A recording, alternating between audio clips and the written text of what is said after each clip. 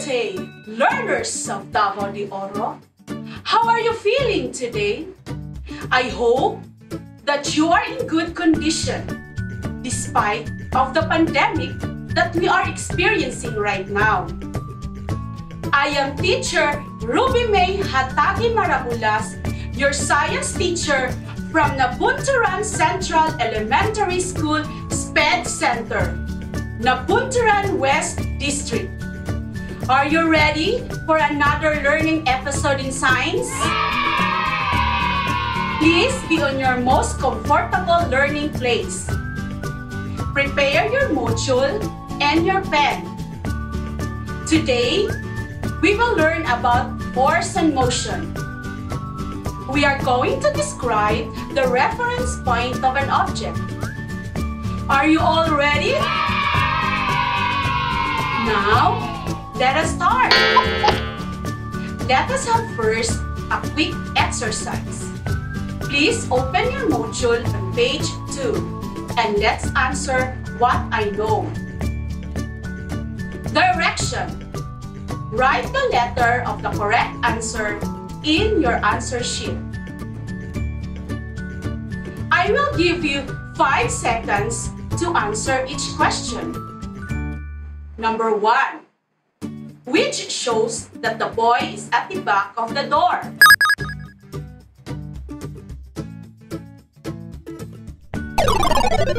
What is the answer? Very good! The correct answer is letter A. Number 2. Describe the position of the ball. A.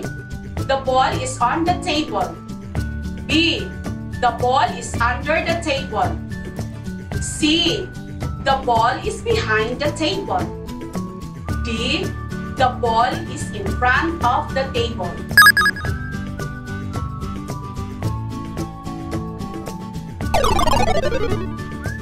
What is your answer? You got it right. The correct answer is letter A. The ball is on the table. Number 3. Mika is standing under the talisay tree near the waiting shed of the school. Mika's position is A. Near the talisay tree. B. Under the talisay tree. C. Over the waiting shed. D. Under the waiting shed.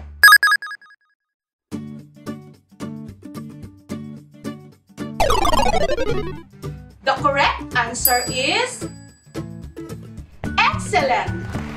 The correct answer is letter B. Under the talisay tree. Number 4. 2 kittens are playing near the gate of the school garden. The reference point is the A. Gate. B. Kitten. C. Garden. D. School.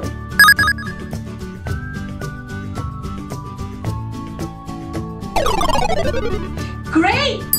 The correct answer is letter A. Gate. Number 5. How can the girl move her friend on a swing? She can do it by A. Kicking. B. Pushing. C. Throwing. D. Stretching.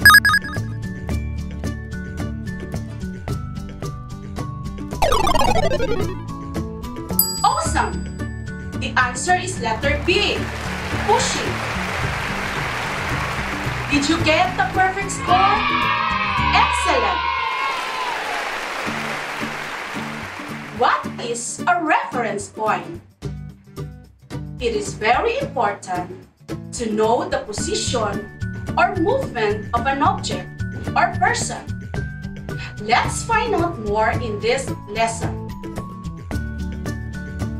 We learned in the previous lessons that living things like plants and animals interact with non-living objects like air, sunlight, and other things in the environment.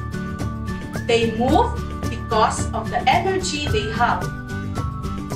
Energy is related to force. Objects have energy that give them force in moving. Every day, we do our daily activities because we have energy that gives us power to move. Now, open your module on page 5. Study the illustrations and answer the following questions.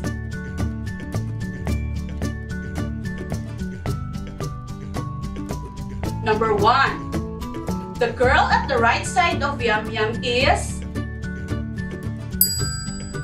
Yes, the girl at the right side of Yum Yum is Hazel. Number 2. Fumiya is at the top of? Very good. Fumiya is at the top of Yum Yum. Number 3. Sajid is at the side of Yum Yum. Awesome! Sajid is at the left side of Yum Yum. Number 4. Mimi is positioned below Yum Yum. The reference point is? Excellent! Mimi is positioned below Yum Yum. The reference point is Yum Yum. Last question. If Mimi, Sajid, Fumiya, and Asil will move one place clockwise, who will be at the top of Yum Yum? Very good! If Mimi, Sajid, Fumiya, and Asil will move one place clockwise, who will be at the top of Yum Yum? The answer is Sajid. In describing the position of an object, we should always have a reference point or reference object. Most of the time, it is a fixed object like building, landmark, plant, or other stationary objects. The position of an object can be determined by locating its position relative to a reference point or object. It is important to use it in describing the position of another object. Flip your module to page 6. Let us answer activity 1. Where am I? Direction. Describe the position of the following by choosing the correct word in the parentheses. I will give you enough time to answer the activity. Write your answer on your paper. Your time starts now.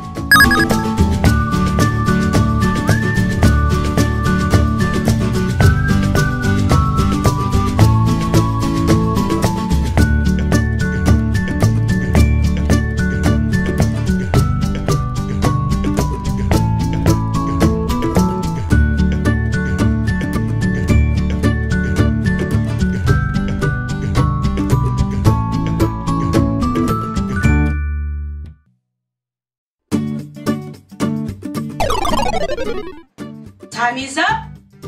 Now, let us check your answer. For number 1, the girl is standing between a fence and a tree. The correct answer is between. For number 2, the boy stands behind the sofa. The correct answer is behind. For number 3, the cat is sleeping under the lampshade. The correct answer is under. Let us answer activity 2.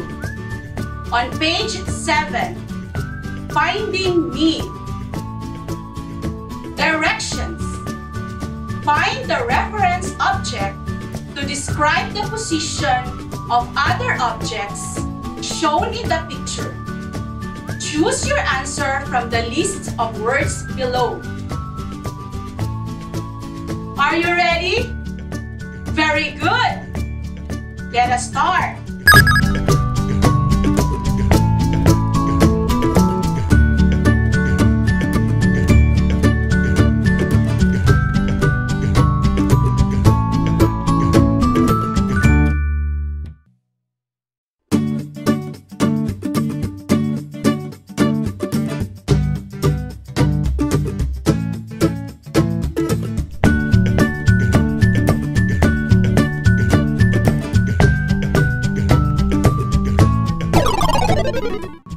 Time is up. Let us check your responses. Number 1. The correct answer is on. The cat is on the chair. Number 2. What is your answer? Very good. It can be in or inside. Put the scissors in or inside the box. For number 3, the right word is on. The books are on the table. Number 4, the correct answer is under. Get the slippers under the table. And for the last item, number 5, what do you think is the right answer? Excellent! The correct answer is between. The dog is between the table and chair. Did you get a perfect score? Awesome! You are really learning. Now, flip your module to page 8 and let us answer what I have learned. Still, write your answer in your notebook and we are going to check it later on. Directions. Complete the following sentences. Write the correct answer in your notebook. Number 1. The position of an object can be determined by locating its position relative to. What is the answer? Excellent! Reference point or object. Number 2. It is important to use a reference object to describe the of another object. It makes it easy to locate an object. The answer is awesome! You got it right! The correct answer is position. Very good, kids! We are halfway on our discussion. Let us proceed to page 8 and answer what I can do. What you are going to do is to describe the position of the objects shown in the picture. Write the correct answer in your notebook. Number 1. The cat is sleeping on the. Number 2. The is at the right side of the large box. Number 3. The flower vase is at the bookshelf. Number 4. The shirt is hung at the back of the. Number 5.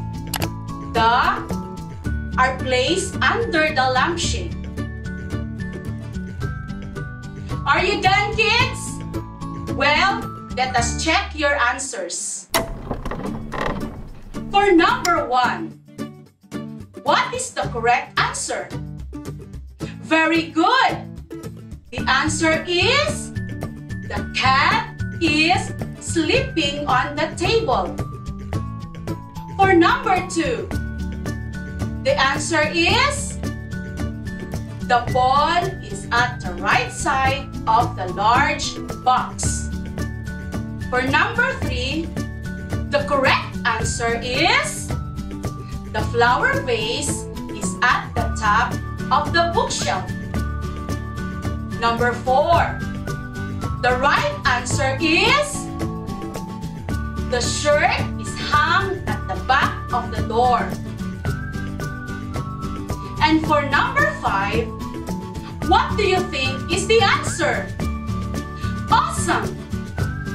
The answer is the books are placed under the lampshade.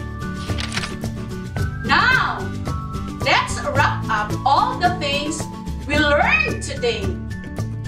In describing the position of an object, we should always have a reference point or reference object. The position of an object can be determined by locating its position relative to a reference point or object. Since you are able to answer all the activities, it is assessment time. Turn your module to page 9. Write your answer on a separate sheet of paper. Do not write anything on the module. Analyze each item carefully. Connect the picture in column A with its description in column B. Choose the letter of the correct answer.